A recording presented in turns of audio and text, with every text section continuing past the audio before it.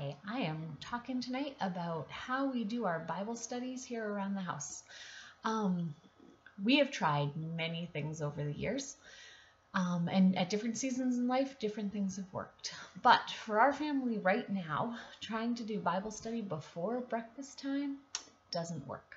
Great time of day, and I think if it was just Mark and I, it would work. But there are so many things to get done around the house before we start breakfast in the morning that we can't get Bible study in. I have the baby to change a diaper and get dressed. I have Abigail, the 3-year-old, that still occasionally needs help getting dressed. I have Josiah, the 6-year-old, but because of his limited use of his left hand, he still needs help getting dressed. Plus, I have to dress myself and get breakfast on the table for all of us.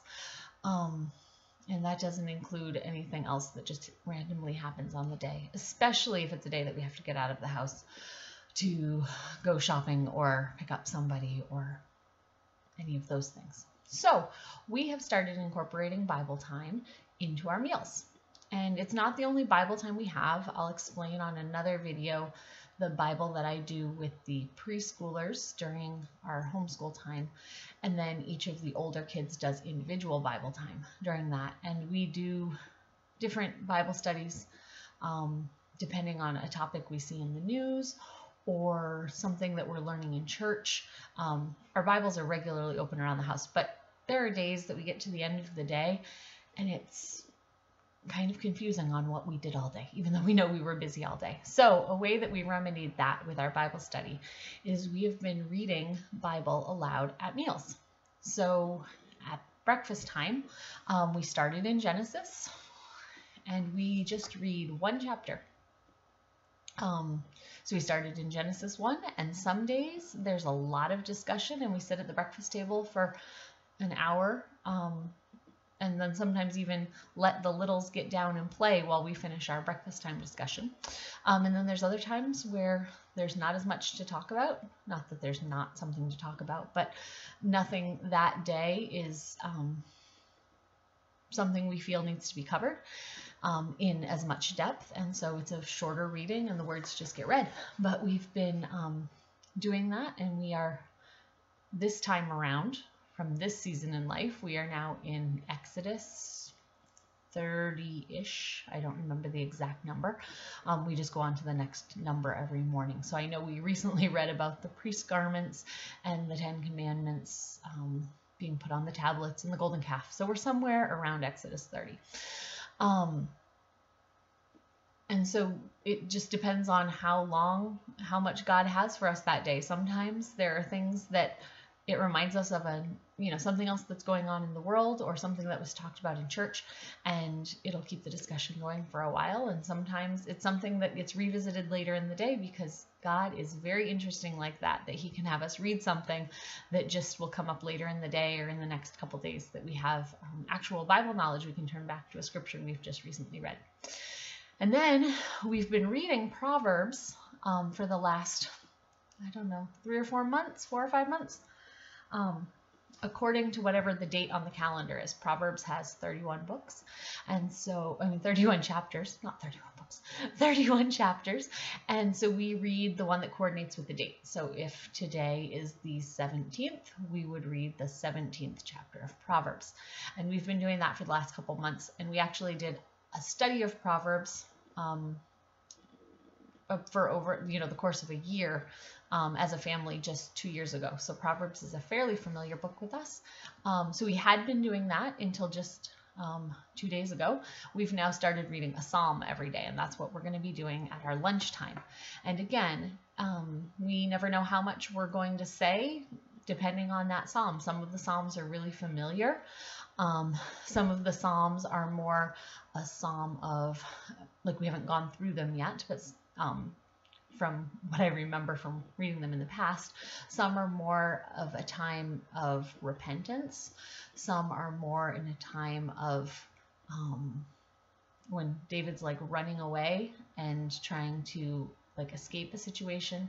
There are ones that are just praising God, and so depending on the day and depending what's in there will depend on how deep we go into that. But it's nice to go around do it with meals because we know we're going to eat meals every day.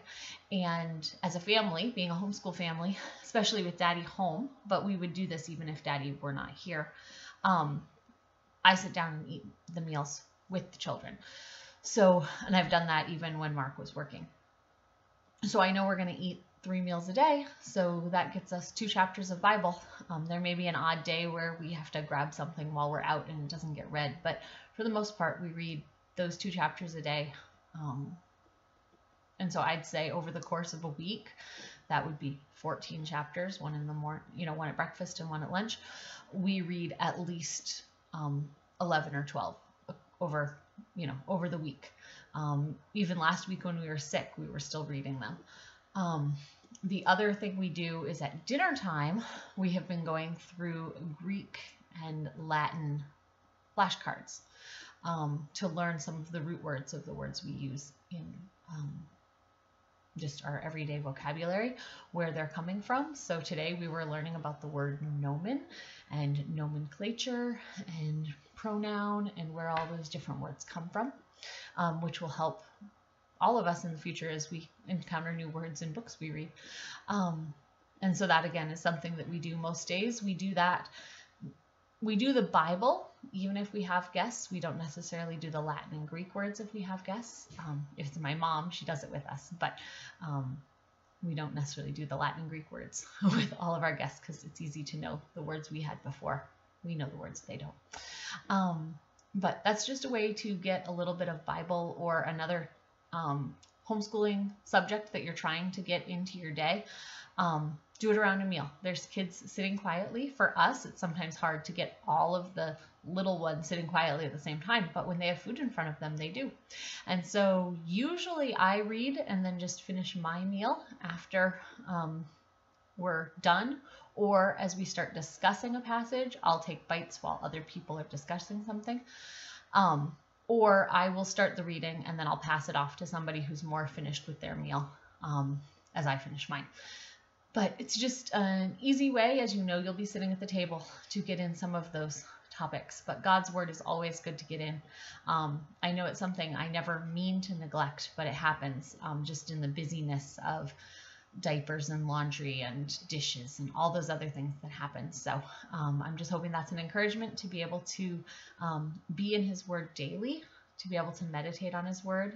We just read Psalm 1 yesterday, where it talks about blessed is the man who's like a tree planted by rivers of water, who just prospers in everything he does. So I just wanted to encourage you to meditate on his law, which would always be a blessing to everybody. So I hope this message finds everybody well, and I'll plan to do a message in the next couple days. Thanks. Have a good night.